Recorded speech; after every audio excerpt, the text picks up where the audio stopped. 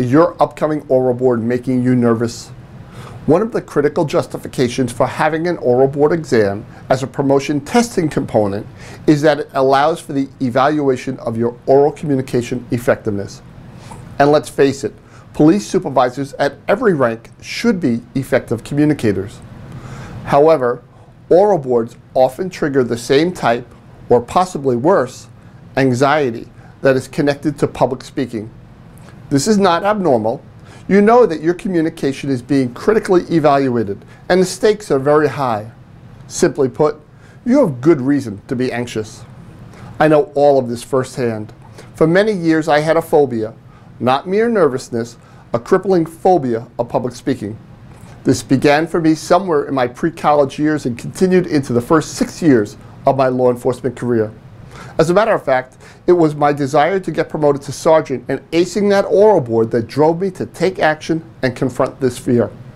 For me, the right approach was professional assistance. I enrolled in a 14-week program conducted by a professional public speaking company that provided me the support and guidance to confront my fear and push my artificially set limits. This particular program was so effective for me that it transformed my fear of public speaking to a love of public speaking. So if you are nervous about speaking to your oral panel, know that you are not alone.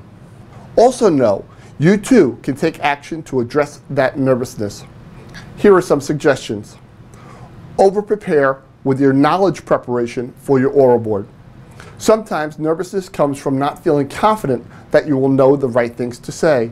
Developing a strong preparation strategy, which is what Oral Boards Made Easy is all about, can bolster your confidence. Speak frequently. Whether you take a professional course like I did, or you join a low-cost public speaking club such as Toastmasters, or you seek opportunities to serve as an instructor in your agency. The more that you formally speak to groups, the more you should start to realize that your nervousness is not well-founded. Engage in relaxation techniques such as deep breathing, meditation, visualization, and possibly even hypnosis. There is ample research on how to influence your mind and body. Look for the approach that is best for you. Candidates often tell me that they have no problem communicating on the street in high-stress situations, but public speaking and oral boards get them frazzled. So, if this is you, you are in good company. Leaders don't let hindrances control them. Leaders take control and eliminate barriers to success. And in all fairness, that is what your oral board should be expecting of you as a top candidate for promotion. If you would like to know the name of the public speaking company that I use to help me, send me an email and I will share it with you privately. They are located throughout the nation, so it is quite possible that there is a location near you.